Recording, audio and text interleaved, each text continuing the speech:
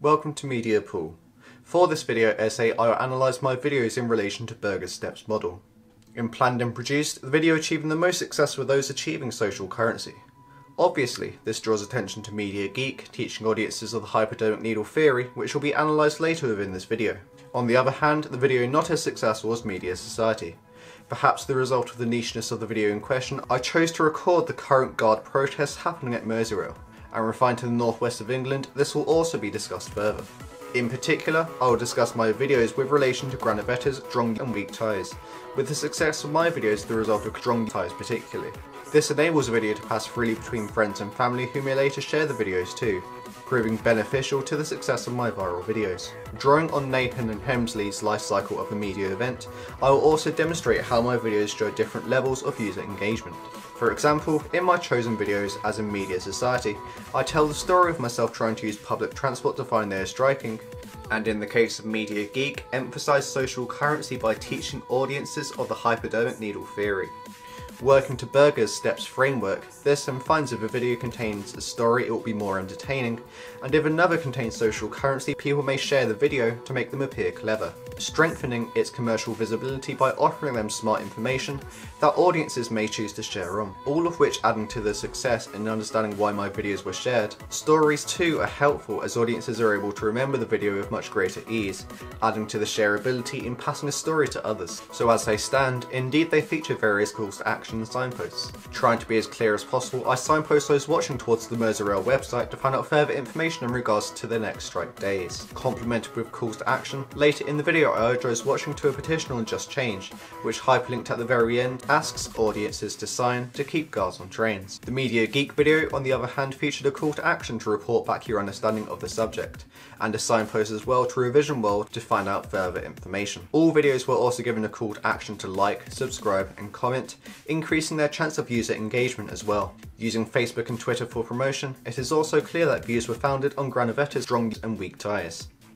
A matter of networking, throughout the promotional stage I regularly posted links to my videos, and over time views were generated. With an in-mind target audience, those attending educational establishments for the Media Geek video, and slightly older audiences, those 25 and above, for the Media Society video, I believe this worked excellently. The reason behind this, my belief that not only was I promoting my videos to those in education, so I needed a younger audience, and to older audiences perhaps reliant on Merseyrail to get to their workplace. At time of this recording, a total of 221 views, 17 likes, 2 shares and 2 user comments were gained for the Geek video, and to reach this audience sought the assistance of YouTube celeb Vsauce, an educational channel, even though no further success was achieved. The life cycle of my Media Geek video, according to Nahon and Hemsley, peaked immediately with an estimated 60 views upon first publishing the video to the channel.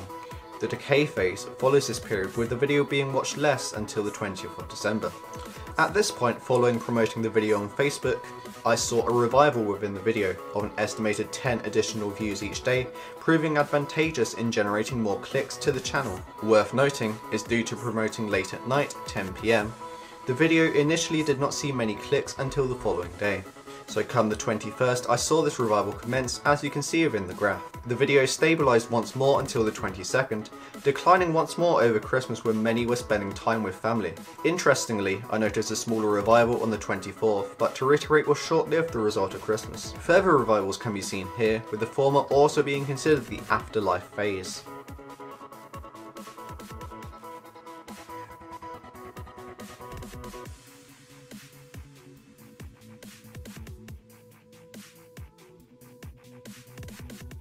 Gender information showed the majority of viewers watching my Media Geek video were female. The ages of those watching were also between 18 and 24 years old, which might have been the result of sharing the video to friends also attending education, and the fact that the Media Geek video is targeted to youth audiences attending education precisely. Furthermore, the majority of views based in the UK were driven by sharing the video to Facebook that utilised Granovetter's strong ties via friends and family.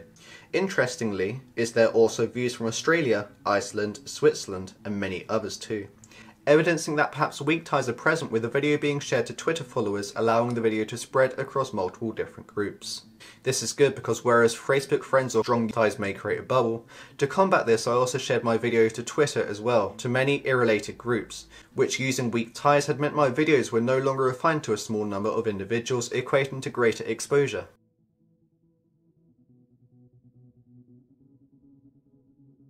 If I were to tweak my promotion, I would promote the video further to lecturers and those attending educational establishments in hopes that my video would be used to the benefit of others. Although initially the videos do not show many comments, one in particular left on my Media Geek video shows great success.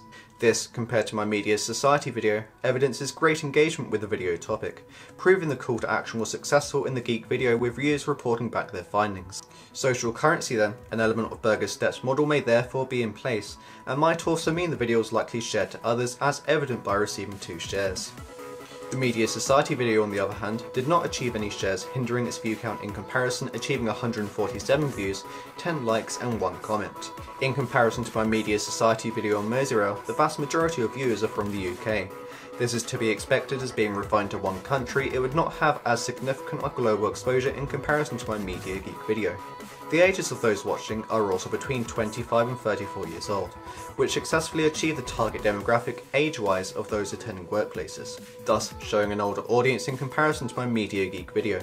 The gender of those watching, mostly male, is perhaps not as relevant to this video, but nonetheless promised diversity and appealing to diverse interests, with Media Geek showing the majority female. Better still, with a comment left expressing strong user engagement, this too evidences Berger's steps model. As whereas Media Geek may invoke emotions such as awe through learning, my Media Society video may invoke excitement in grouping together to keep guards on trains. Thus, both videos may have evidence encouragement to share, even though only one actually benefited, perhaps the result of the latter being a more controversial topic.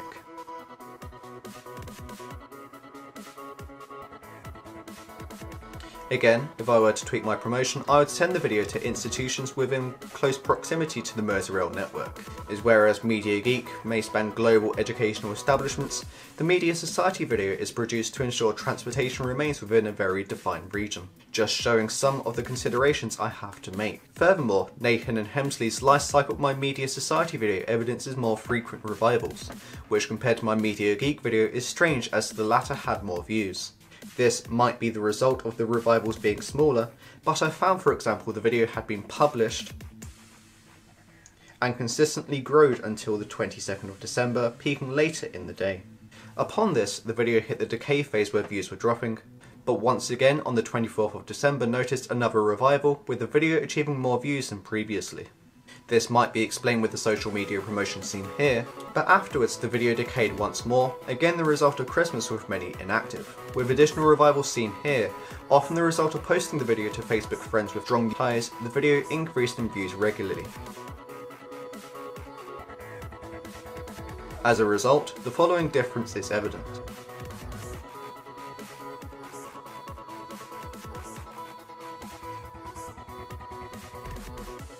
I would also wonder whether my revivals would have been larger had my videos been picked up on and promoted by an influencer. As you can see here, where both videos were largely unsuccessful in capturing their attention even though attempts were made.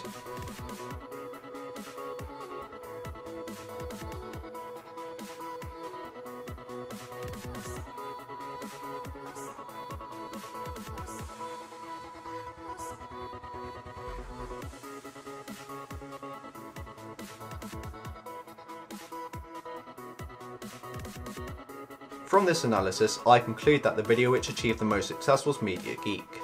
Media Society, on the other hand, was perhaps not as successful, whereby promoting the video on Facebook and Twitter, Granovetter's argument of strong and weak ties is perhaps most prominent. The calls to action were also highly successful, where in Media Geek a comment was left reporting back their understanding of the hypodermic needle theory. Such was perhaps not as successful in Media Society, where no one signed the petition. Nonetheless, if you'd like to know more about Berger's steps framework, allow me to draw your attention to the link in the description down below.